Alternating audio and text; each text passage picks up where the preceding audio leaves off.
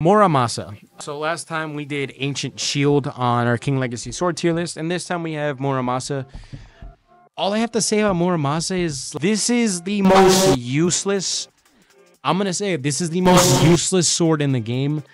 I would rather use katana than this garbage. I don't know what the heck they did to this sword, but they butchered it. I don't know why it works the way it does, but as you guys can see, with the absolute, by the way, I have a lot of stat boosting. I got like 20% damage from my accessories here, and then also a bunch of passives. That's all they can manage in terms of damage. That's all they can do. What in the world? And then if we look at this, it hits randomly. The M1 it has is, I guess it's decent.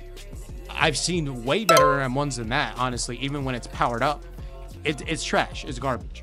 This is an absolutely terrible sword. It doesn't have any redeeming qualities.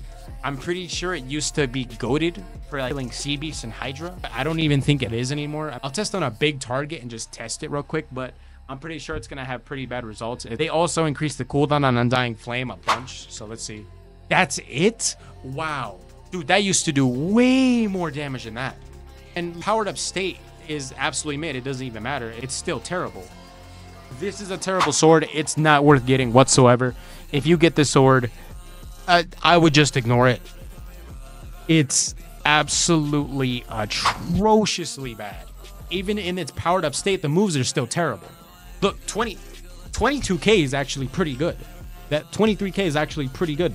That's not that bad, but it's actually a lot less than that because I'm using accessories. So this is the one sword that I just think has to be stayed away from. It used to be goated for sea beasts, hydras, other things like that, but it's not even good at that anymore.